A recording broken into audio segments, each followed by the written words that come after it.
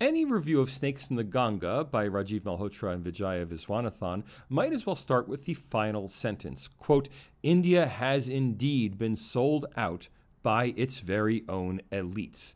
It is a conclusion that the authors would have done well to remember throughout the book. Whether criticizing Harvard, MIT, Ashoka, critical race theory, equality labs, or a dozen other institutions and social movements, the same names keep coming up.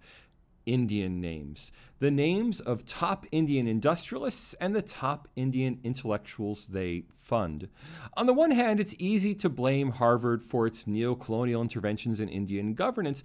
On the other hand, when Harvard is mostly taking Indian money and using it to fund Indian intellectuals, to train Indian postgraduate researchers, who can blame them?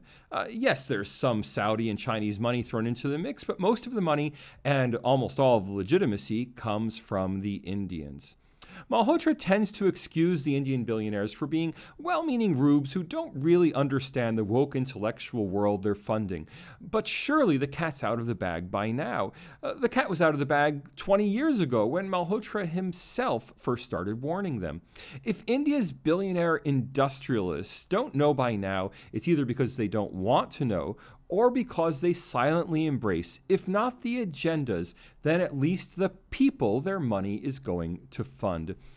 Snakes in the Ganga is an important book, or more accurately, a trilogy of books. One book on critical race theory, one on the Harvard nexus, and a final one on the Indian institutional partners.